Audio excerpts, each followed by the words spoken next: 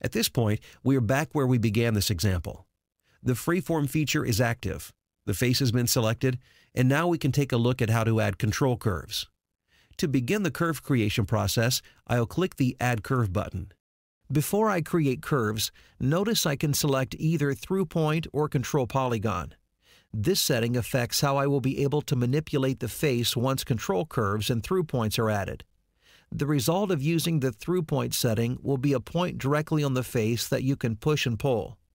We saw this behavior in the previous lesson when dragging through points on the movable edge. The second option results in a control polygon that is similar to that used when creating splines. Since we've already seen the through point option, I'll use the control polygon option here. Next, I'll move the pointer across the face. You'll see a green-colored curve move across the face as I move the pointer. If I click the Flip Direction button in the Property Manager, the curve will now appear in the other direction. You can also switch directions by pressing the Tab key on the keyboard. The directions available correspond to the directions of the mesh, which in turn is defined based on the four boundaries of the face. To establish control curves, all you have to do is click. As you do this, a curve will remain on the face, allowing you to create more curves. Add as many curves as you wish.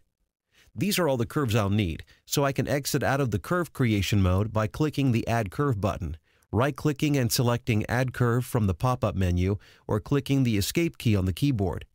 Once you've exited out of the curve creation mode, you can remove curves in the event that you've created too many, or you're unhappy with the position of one of the curves. To remove a curve, right-click on it and select Delete.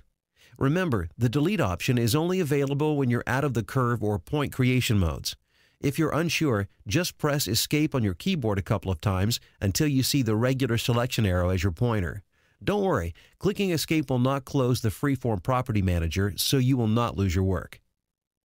With control curves defined, I can now add control points to each of the curves.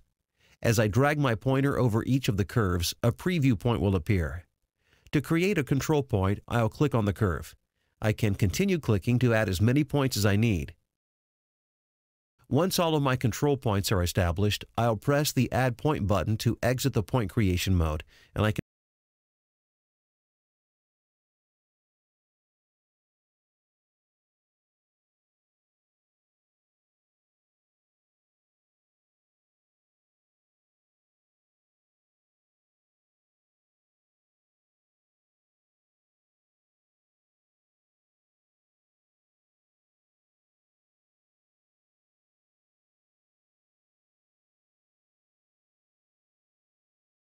points I'm dragging are part of the control polygon. They're not directly on the face. If you decide you instead want to use through points, change the setting in this Property Manager and the control polygon will be replaced by points that lie directly on the surface.